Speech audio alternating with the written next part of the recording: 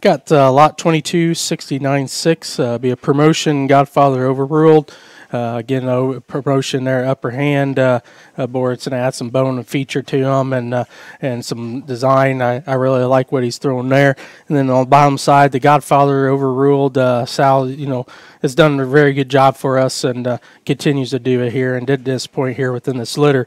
This particular gilt is a little bit bigger scale, a little longer, a little more extended than what our littermate is. I'm not saying that's a bad thing because I think this one, the older she gets in terms of making that, upper 200-300 pound size gilts that as a mature gilt, I think she's going to be about the right size and develop into a massive kind of gilt that still has that look and her scale and stuff's going to help that to make it real good into that big ring look too.